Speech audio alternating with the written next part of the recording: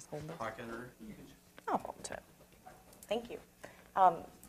It's such a pleasure to be here this morning. It's really difficult when I have to follow rock stars like Dr. George and Dr. Malowski, so hang in there with me. I'm not such a rock star. So I'm honored to be here. Like Dr. Rothmel said, I'm a nurse practitioner. I wear 2 hats. So I work in urology, so with patients who've had surgery for kidney cancer, and also medical oncology, so patients who are taking medicine for kidney cancer. So I'm all over the place. That's why I have a lot of gray hairs and bags underneath my eyes. But thankfully, I love what I do, and it's a joy to be here with all of you today. So the medications we're going to focus on today are the ones that we prescribe most commonly for kidney cancer. So I'm not going to talk about IL-2, I'm not going to talk about interferon because we don't use those as much. So we're going to talk about the targeted agents. These drugs can have pretty significant side effects. There are some that are much more common than others. So I'm only going to touch on the common ones, okay? Because we can spend an entire day talking about all of the different side effects and how to best manage them. So in 20 minutes, we're going to try and squeeze as much in as I can. So things I'm going to try and touch on are why do these side effects occur? You're going to love the slide that I have for that. It'll make a lot of sense. What are the most common side effects, and then what are the treatment options for these side effects? So before I even touch on that, just as a caveat, we all, so as oncology providers, manage these side effects all very differently. Even kind of within our own group, we manage stuff differently. There's no really right or wrong way to do this. It's very much like when you're picking a treatment for the cancer, how you manage the subsequent side effects is also not a perfect science. So we individualize these things based on a lot of different factors, just to kind of throw that out there. All right. When the side effects of this medication kick in, you'll forget what was wrong in the first place. So that's what we try to not have happen. We don't want things to get to the point where it's so bad that you don't even know why you're coming to see us anymore. So this is just a little blurb about why these side effects happen. So to kind of break it down just a little bit. So class effects, and what that basically means is when the medicine inhibits a certain receptor that we know plays a role in a specific process. So like VEGF, we know that plays a role in making new blood vessels. So when we give you drugs that go kind of interfering and mucking around with that, that's why we can get a side effect like high blood pressure, which I'll touch on. And then off-target effects. So when we give you a medicine that inhibits unintended targets that we didn't mean to, but we can't help it just based on the mechanism of that particular drug. So I think my next slide is going to clear all this up, why these medications have all these side effects. Oh no, it's my next slide, sorry. So what, right? Some side effects are predictable and some side effects are not predictable. We do a bunch of things before we start these medicines because of the potential toxicity. So a lot of you have probably had more blood drawn than you ever thought you'd ever have. We take a lot of tests to check for liver function and kidney function and all other kinds of stuff. Heart ultrasounds to make sure your heart's strong enough to take the medicines, and we monitor your blood pressure. Sometimes we have to fix stuff before we start you on a medicine to make sure we keep you safe. All right, I think my next slide explains all of this brilliantly. So that's why these medicines cause side effects, right? That clears it up brilliantly, right? Anybody have questions about this slide? No, I can move on. Okay, so that's why we have side effects. Okay, brilliant, right? So this is just a list of the medicines I'm gonna go over, because these are the ones that we prescribe the most. Okay, is anyone tired? I know I am. I'm leaning on the podium. It's kind of embarrassing. I'm apparently thinking, Dr. George is tired. So fatigue is probably the number one, at least in my practice, kind of number one thing that folks tell me about as far as side effects from these medications. So that manifests itself as, these are just different words that people use to describe the feeling of being tired, okay? So fatigue is the self-perception of tiredness. So feeling sluggish, slow, tired, dragged out, heavy, all those kinds of things, which is definitely not me on a Monday morning. And that's not me on a Monday morning either. That's not a self-portrait. So that's how a lot of folks feel on these medicines. So different ways to manage fatigue. This is tough because there's not a magic pill. You know, for a lot of the other side effects that these medications can cause, we can try medicines to help with the side effect that the other medicines are causing you.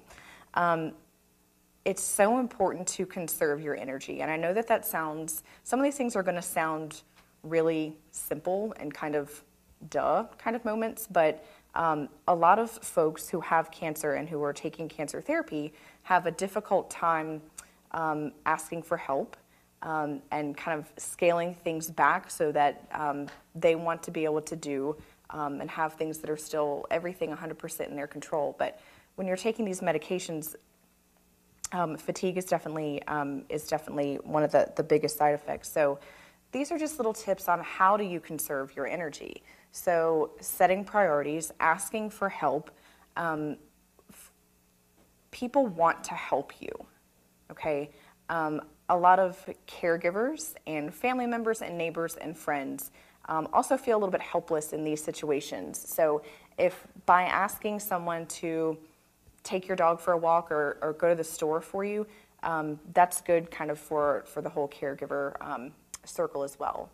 Plan activities when you're rested. So what I try and tell folks is when you wake up in the morning, if there's something that you'd really like to do it then. But don't try and squeeze all of your activities into this 2-3 hour window because you're going to wear yourself out. So it's all about kind of timing things that are important to you. Defer non-essential tasks. So I can't tell you what those things are, but things that are just don't have to be scratched off the to-do list, and doing one thing at a time.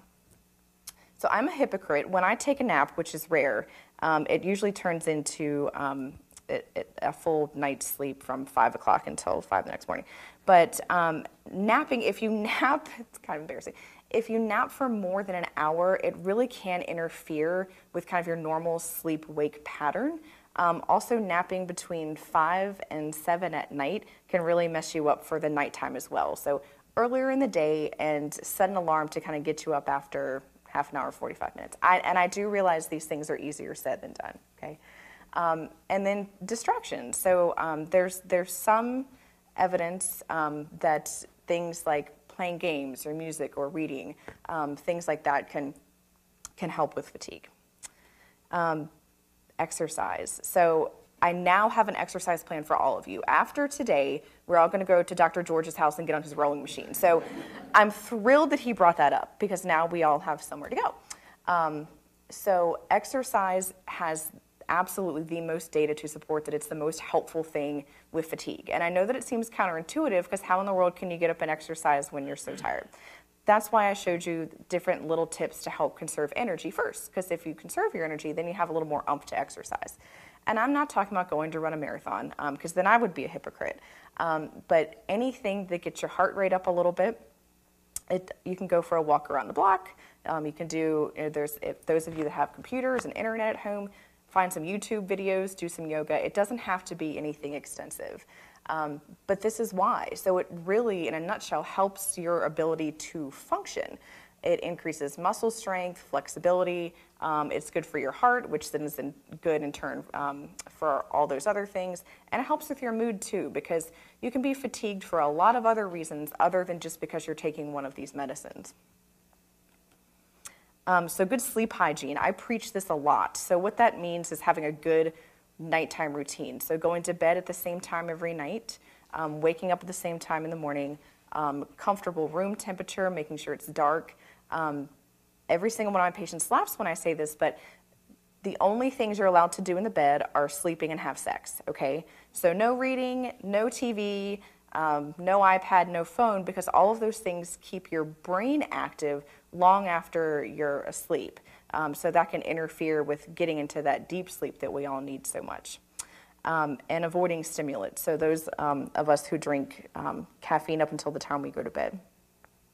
Other things, so CBT is cognitive behavioral therapy, massage, acupuncture, some prescription sleep medicine if it gets to the point where you need something like that. Those things can help in low doses.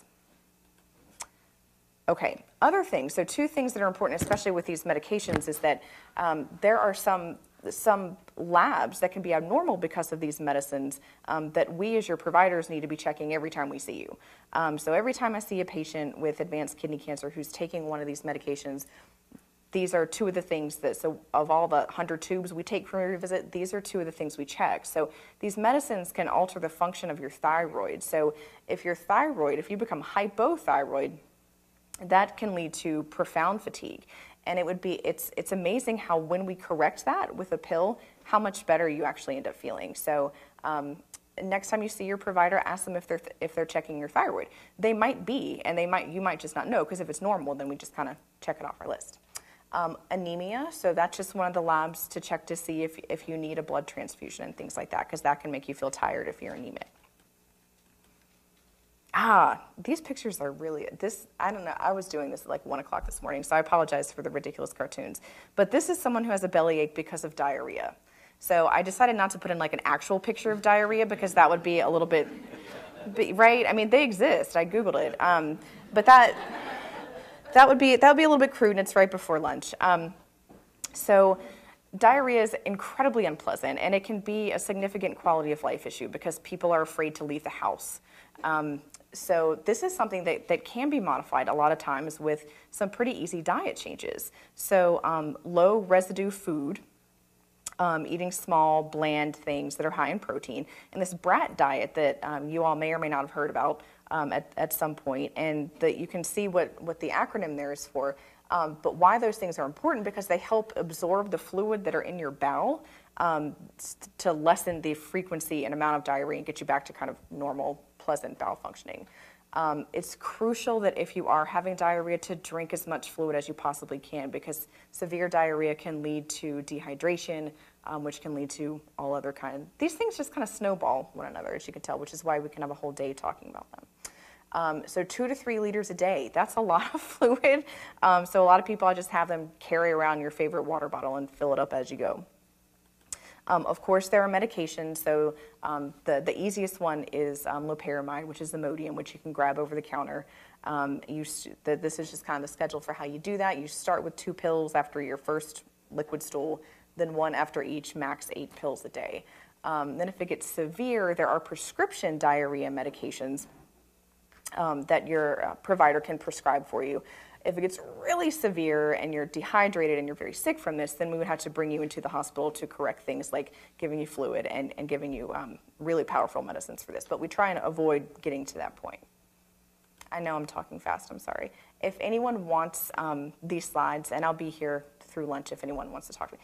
This is really slow. So basically, this is kind of a duh thing, but if you're having diarrhea, stop your stool softeners and laxatives. A lot of times we forget to tell people that.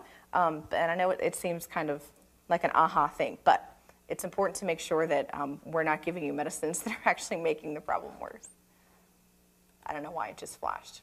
Okay, so there are some unpleasant pictures that are coming up here, but these are different types of rashes that can happen with some of these medications. Ouch. So one of the most common is this acneiform rash. So that is the gentleman with his back there, and then the back of the legs here. If you can see that, it's kind of faint. Actually just saw a lady a couple weeks ago who had that very appearance. Oops, wrong way. Back to diarrhea. That's not what we want to do. So that rash can appear, generally it's on the face, upper chest, and on the back. It kind of goes mild, moderate to severe, and we don't really do anything about it until it becomes bothersome. So if it interferes with your day-to-day activities or you're itching all the time, then there's stuff that we can give you. So there are medications, there are creams, and then I'll kind of go through in another slide. There it is. So how to prevent this, keeping your skin kind of nice and healthy throughout all of this. Wearing sunscreen, even when it is cold, if your face is going to be exposed, if you're going to be out, making sure you have a light sunscreen on. Good skin hygiene, so just making sure you're keeping everything nice and clean. If it gets to the point where it bothers you and you want medicines for it, there are, oral antihistamines to help with itchiness, and then we can provide you with prescriptions for different types of creams too.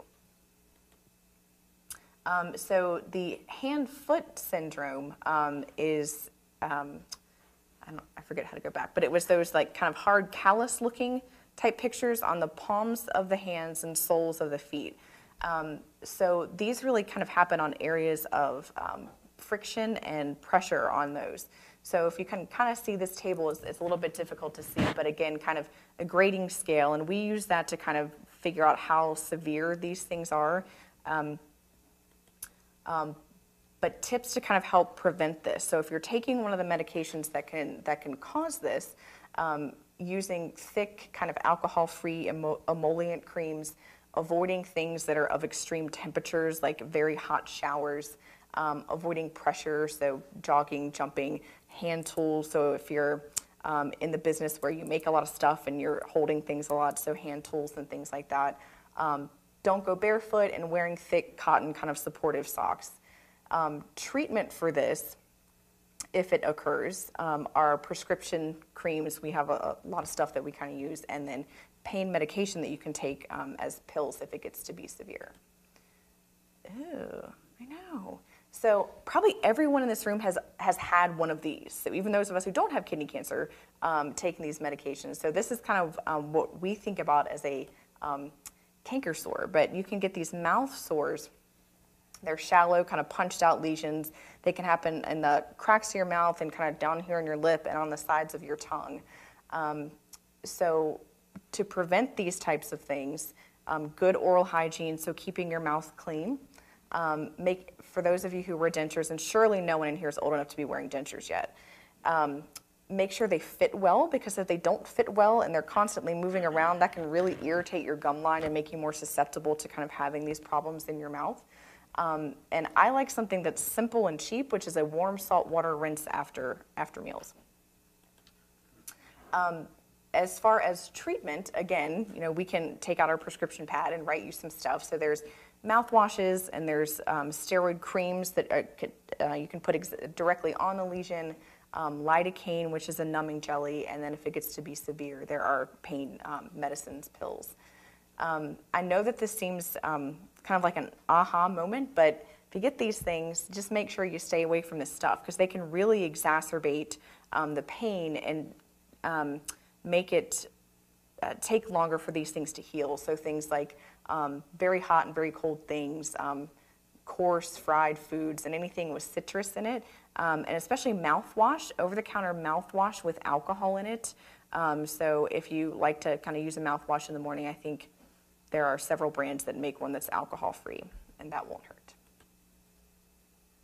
Isn't that cute? So this is your heart checking its blood pressure, which doesn't make a whole lot of sense to me. So high blood pressure. So if you have high blood pressure, lots of folks have high blood pressure even before we start these medications. So it's really important that we as your providers make sure that your blood pressure is under good control before we give you a medicine that can make it even higher.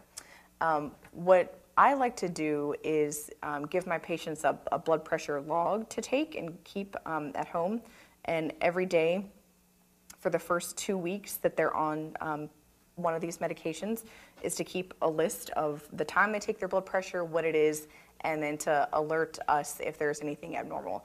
Ideal target is 140/90 or less, which can be very challenging to get to. We treat this pretty aggressively, and there's a whole host of blood pressure medications that we use that work differently to control blood pressure. Okay, speed demon here. So in conclusion, everyone tolerates these medications very, very differently. Be open and honest with your provider so that we can help you. When I start someone on a new medicine, I see them back in 2 weeks to see how they're doing. If that's not possible, then I do it over the phone because I know folks travel. But that's to get an idea of if they're having any of these side effects kind of up front. Because like other folks have alluded to, that kind of first cycle on a new drug can be the toughest. And then I see folks at least once a month, if not more often than that, if necessary. If the side effects are severe, in spite of us treating them as aggressively as we can, your provider may need to decrease the dose of the medicine that you're taking or give you a treatment break, okay? Because we always have to risk the continuing to push forward with therapy while keeping you safe, okay? And good side effect management will improve your quality of life. And good palliative care should be incorporated into all of your cancer care at all stages. Thanks. He helped me. He did. He snored the whole time.